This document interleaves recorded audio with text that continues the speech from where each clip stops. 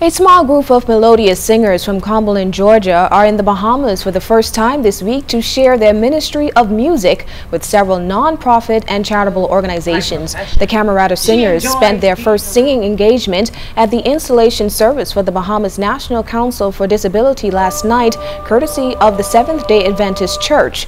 The 21-member group consists of Seventh-day Adventist boarding students from diverse backgrounds between the ages of 14 to 18 years. Chorale Director Candace Nesbitt is excited about the group's musical journey in Paradise.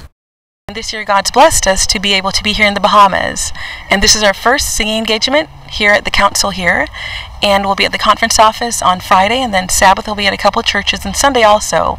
We're also here to visit and see what the island has, enjoy the food, the culture, and all the activities that they have.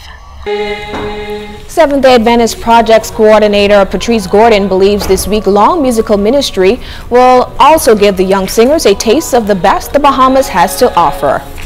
And I'm especially excited because they were able to make their first stop with the disabled, and I know that they feel the appreciation of what they have to give.